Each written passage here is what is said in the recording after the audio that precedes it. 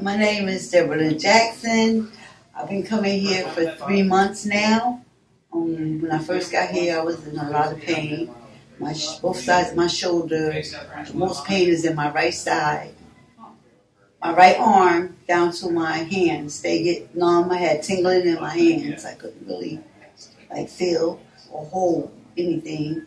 I couldn't really raise my arms.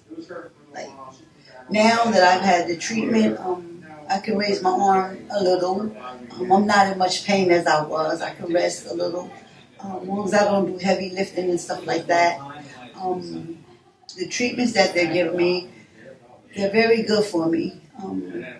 I take the shots. That helps a lot. I got this lotion that they give me, I put on me, wherever the pain is. That's great for me.